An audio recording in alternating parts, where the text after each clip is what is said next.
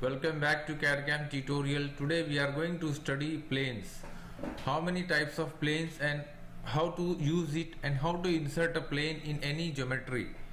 Normally we have front plane, top plane, these planes, but instead of this plane, if we want to insert any other plane in particular distance, in particular relation, we can do it.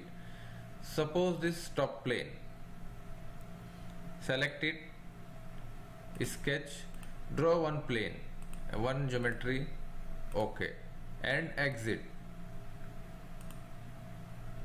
Now if we want to insert many plane in same top plane, so select top plane, go to feature, and here one reference geometry, just click and drag it and these points will come. So here we will choose plane.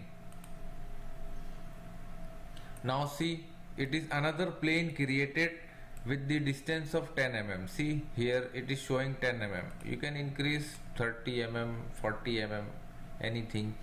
And this plane and these planes are parallel. You can make perpendicular also. You can make coincident also. Coincide means with the same plane. Or you can make distance. Or even you can make with angle also. So we will choose first distance. And here one option flip. Flip means opposite direction. See, and here are the options: mid, flip.